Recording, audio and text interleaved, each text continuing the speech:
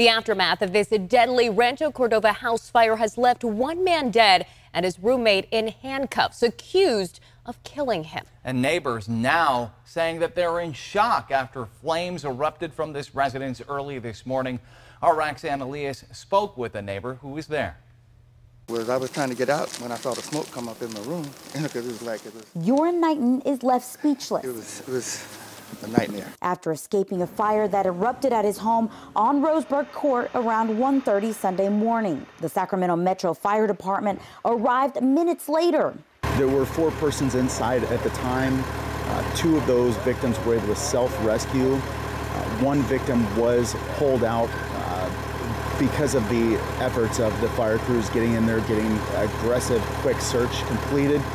And we're heartbroken to report that one victim did succumb to fatal injuries. The Sacramento County Sheriff's Office homicide and crime scene detectives also responded and are classifying the incident as a suspicious death. They say deputies have arrested 61-year-old Tyrone Gregory on suspicion of voluntary manslaughter in connection to the fire. Gregory's roommate Knighton was surprised to hear of the arrest. He was a good guy. He was like the technician, the maintenance guy here for the owner, and he did all, he cooked and everything.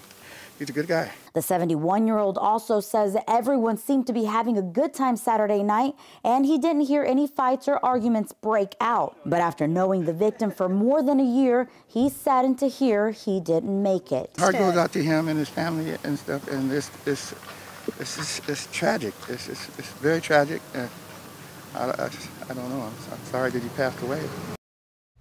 Now, that roommate says he doesn't recall hearing any smoke detectors going off, but Sacramento Metro Fire says at least one did report that he heard the smoke detectors. They do want to remind people that having working detectors in your home can help save lives.